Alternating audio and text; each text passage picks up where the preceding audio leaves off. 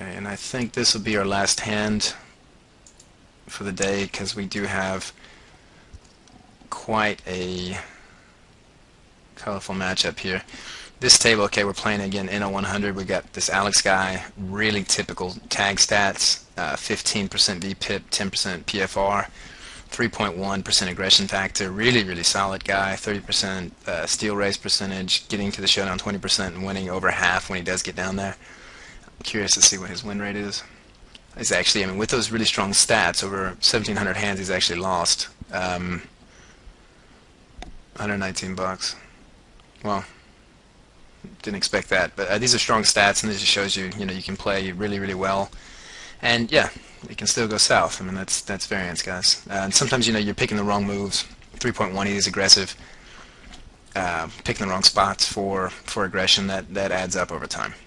So here we've got another guy, this Reggie, who is also really strong. I mean, 15 and 12 split. He's still raising a bit too much here at 42%, and 2.8% or 2.8 aggression factor post flop. Yeah, I mean, that's, yeah, again, typical ABC numbers, tags, tag lag kind of guys. Really good players in general. When you see these kind of stats, be aware of that. Here we've got one for 114, very typical, again, ABC kind of guy.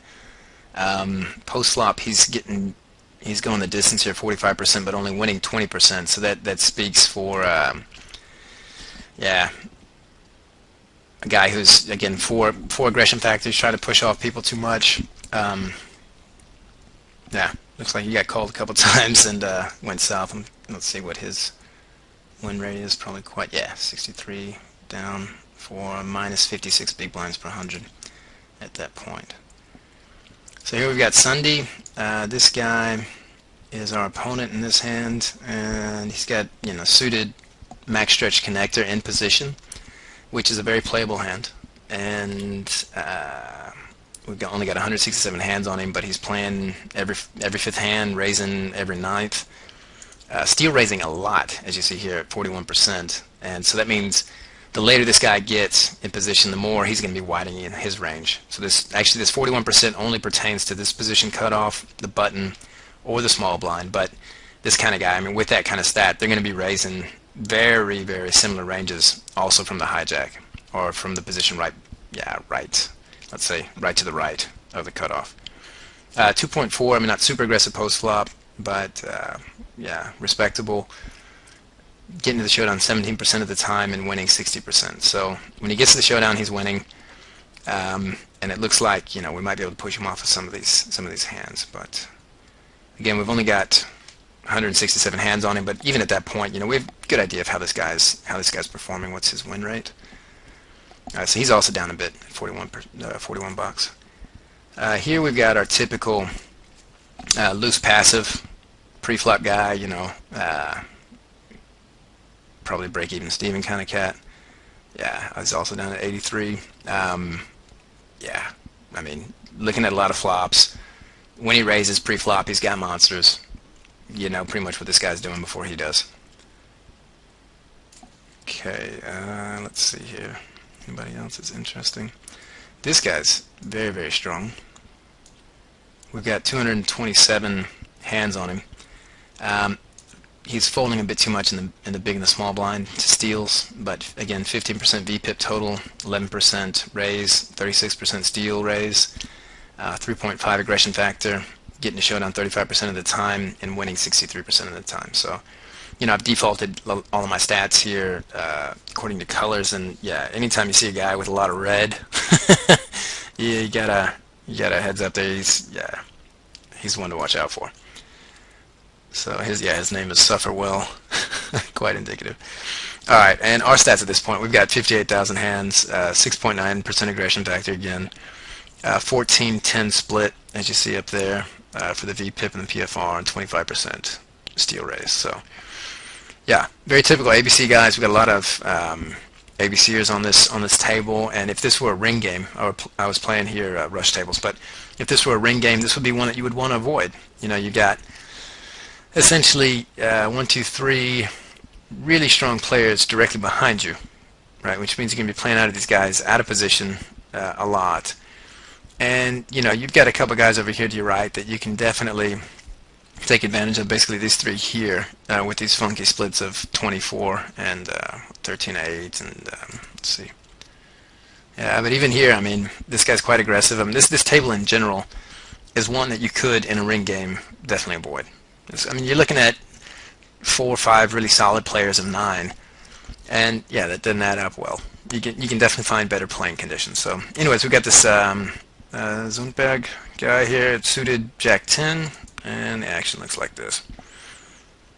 So he only min raised with 10 Jack here from the hijack, and we, of course, re-raise that with our suited Ace King. That could have been, should have been a bit more. We only raised him right under 3 times his raise size, and including our post, it should have been at least 657. See, at this point, he's getting 30% to call that, and that's more than enough for flopping a playable flop with the suited max stretch connector.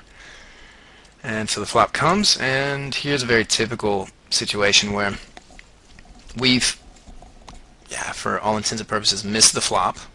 Okay, we didn't pair our ace or our king, but we are too suited here.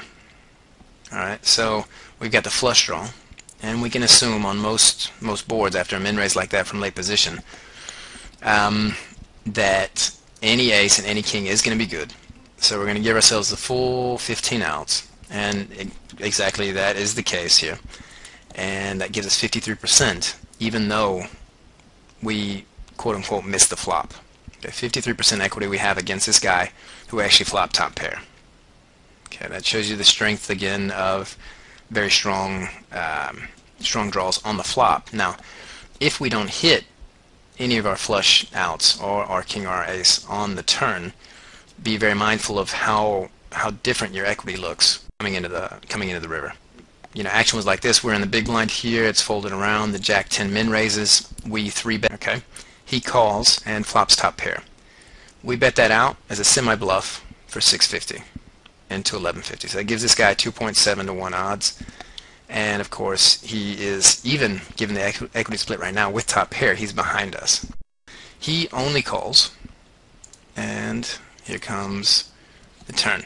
Now, as you see here, we had 53% on the flop. And this is a very good example of an equity swing.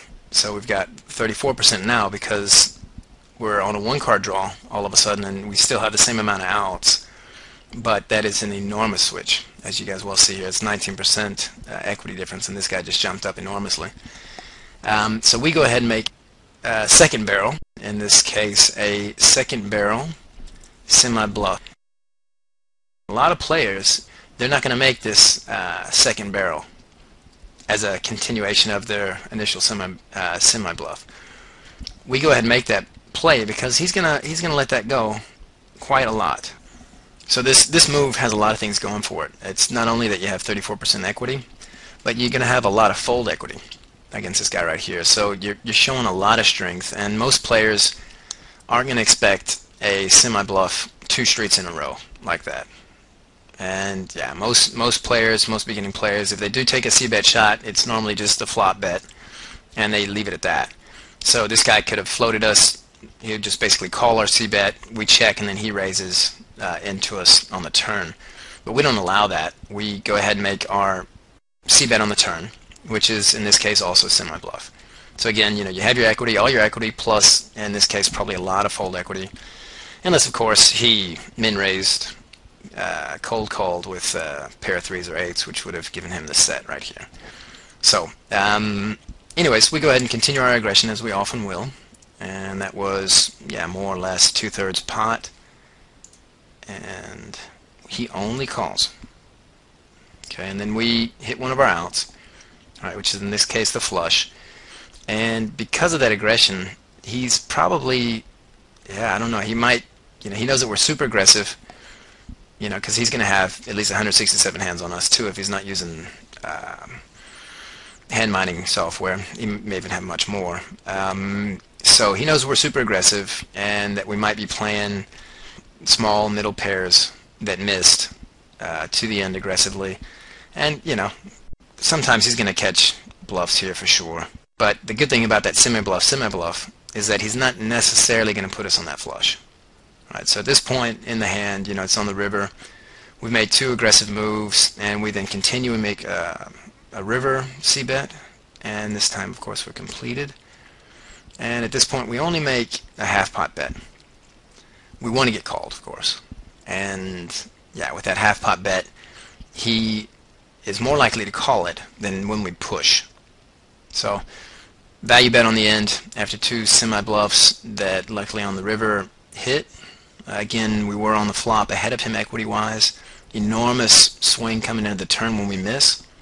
Continue our aggression for both equity and fold equity purposes, and then we of course hit on the river, and let's see if we get paid off.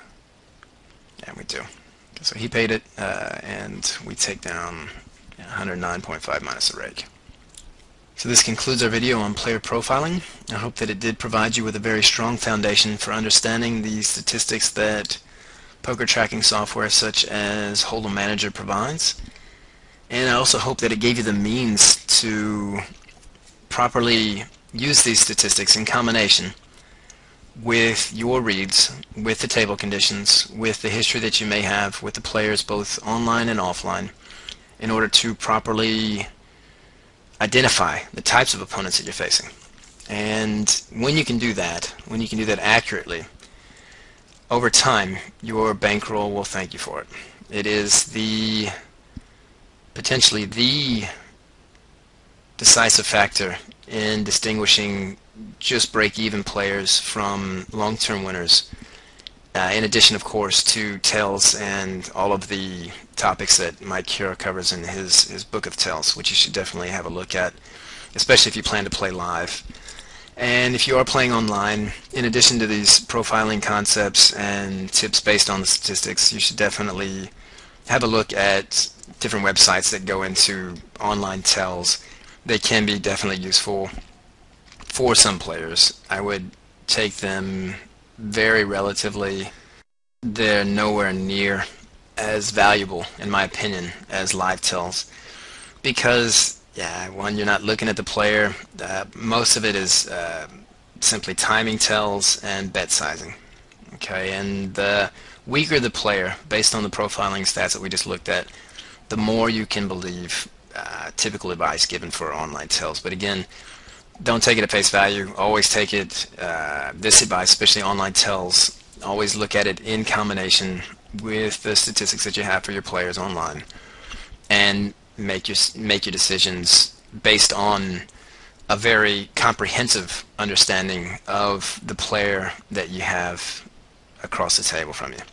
Given this information and a lot of experience on your side, after maybe 100,000, 200, 300, 400,000 hands, you'll be amazed at how exactly you can put players on ranges, even put players on specific hands, given their player type, given their profile, given their statistics in certain situations, in certain positions, under certain table conditions.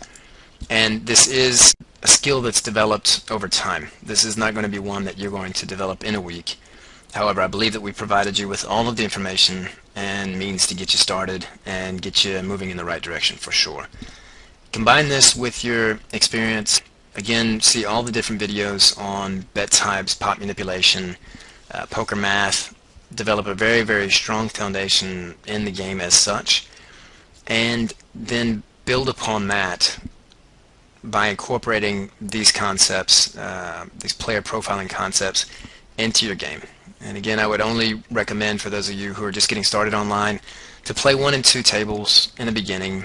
Really focus on statistics, focus on player profiling again, focus on your opponents, be very conscious when you play, and then as this becomes more second nature for you, only then should you expand the number of tables that you're playing at any given time, so-called multi-tabling. In the next video, bet types and pot manipulation will expound upon all of the different moves that different players will be making both online and live. So definitely check out that video in connection with this one, in connection with all of the previous ones as well, and all of the reference material that we provided you guys with in the initial videos. And with that, you will definitely be miles ahead of the great majority of all the competition that you'll face in the future. Again, this is Dylan, and as always, if you have any questions, please feel free to contact me at any time.